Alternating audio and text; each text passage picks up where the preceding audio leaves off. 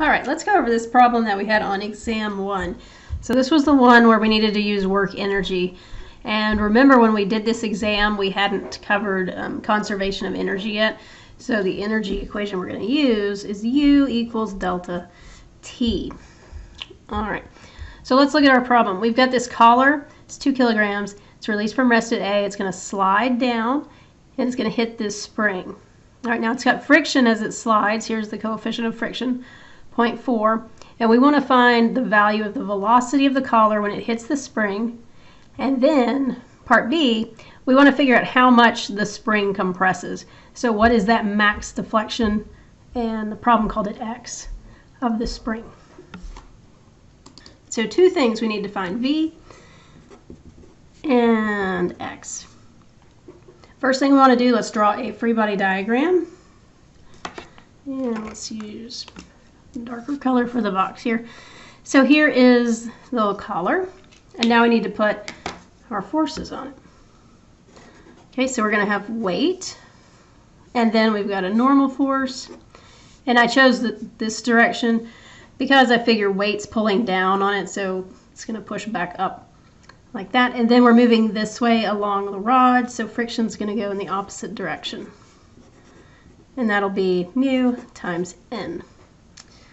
All right, and then if we label our coordinate system, this will be x. I'm going to say that's y. So then if we look at our angles, that's going to be 60, and that's going to be 30. All right, now we've got this. And with that, what I need to do is figure out what forces are going to do work. So let's write that question down. Now remember, in order to have work, you have to have a displacement in the same direction as the force. All right, now it could be in the opposite like sign, like it could be in this negative x when the force is going down, but they have to be along the same axis. Okay, so if we look, our motion is in this x direction, so I want to look for all the forces that have an x component. So that means I've got friction, so that's one of them. And then we've got the weight, right? Because the weight has an x component. All right, so you can put Wx for the x component. So now we've got that. Now let's go ahead and we're going to solve part A here. So we want to find V. Now remember, we're using U equals delta T. And delta T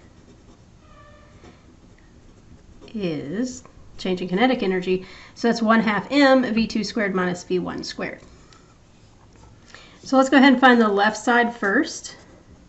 All right, so U is going to equal the force times the displacement in the direction of that force.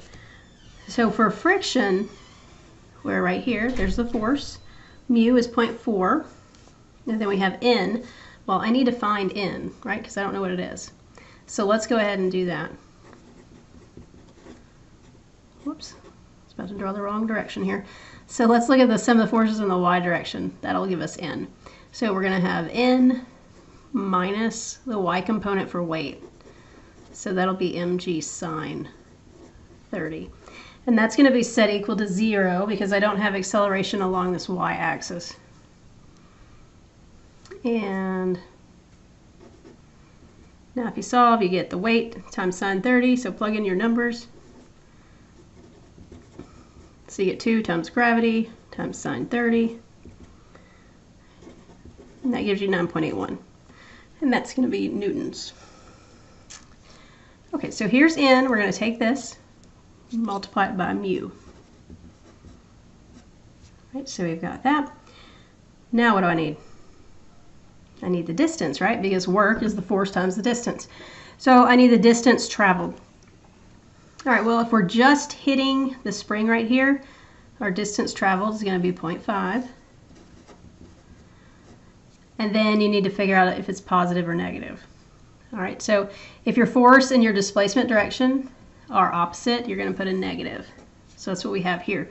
Because the force is going up the incline, our displacement is down the incline. So this will be negative. All right, next let's go to the weight. Okay, and there's a couple of ways you can look at this. You can find the x component for the weight and then find the x displacement, or you can use this regular weight component in the y direction and then do the 0.5 cosine 30 if you wanted. All right, so either one's going to give you the same thing. All right, so I'm going to have the weight, which is 2 times gravity. And then I said 0.5 sine 60. All right, so now we've got this here. And then what does that equal?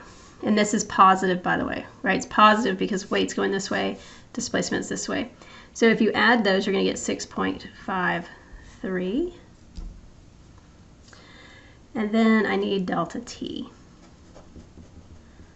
So delta t will be 1/2 m times the difference in the squares of the velocity.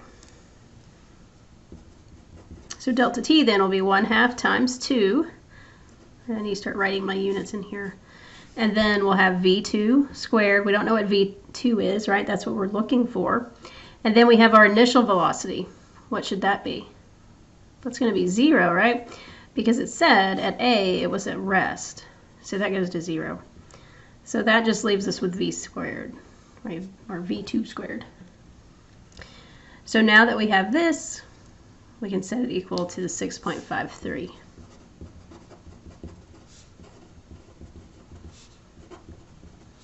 And then you can solve for v2, which is going to be 2.56 meters per second. All right, so that's how we would do that. So now we have our velocity right when we hit the spring here. And now let's go to B. So B wants the max deflection of the spring. So this collar is going to come down, hits the spring, it's going to push the spring down, and then it could go back up, right? So we want to know how far down the spring goes. Now we're going to use this same equation, right? The U equals delta T, except for now we're going to have to add something else in. So let's find U first. All right, first let's go ahead and let's do the weight component. All right, so I'm still going to have the weight, but now the distance traveled is going to be different because now I'm going to have the 0.5 plus, let's say we go down to here, this x distance. All right, so my distance then will be 0.5 plus x. So that's going to give me the mass, which is 2, the 9.81 for gravity, and then for our distance we're going to have the x plus 0.5, and that's meters there, and then we need that sine 60 to get everything along that same axis. All right, so now we've got this for the weight, and this is positive again because it's in the same direction as displacement. Now let's do friction. So our force is mu times n. All right, n's not going to change, and this is going to be negative again. All right, so we have 0.4 times 9.81. Distance now is 0.5 plus x. And now what do we need to add? The spring, right? Because I've compressed the spring now. So now I've got energy in that spring.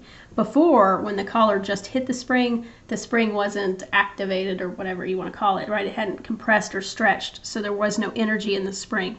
Once we compress it, though, there's energy there, so we have to put that in there. And for a spring, you're always going to have a negative here.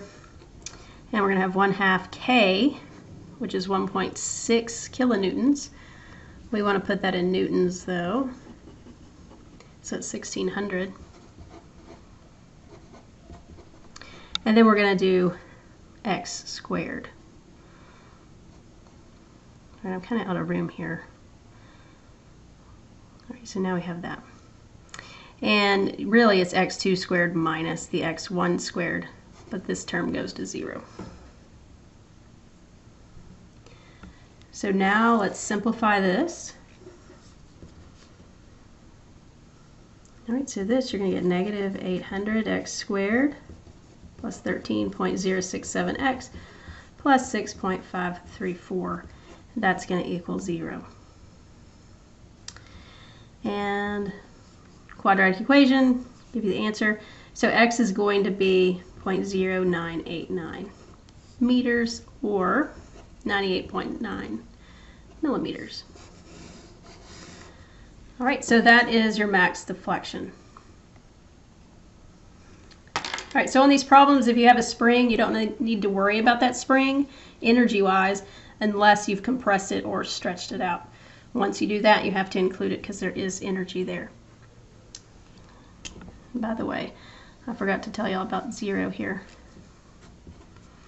This 0 is from delta T, which is the 1/2 m, but this time V2 is going to be 0 because we're going down until it stops, right? So V2 will be 0, and then V1 is also 0 because we started at rest there at A. All right, kind of skipped over that part there when I was going through it. But that'll be your answer for that one.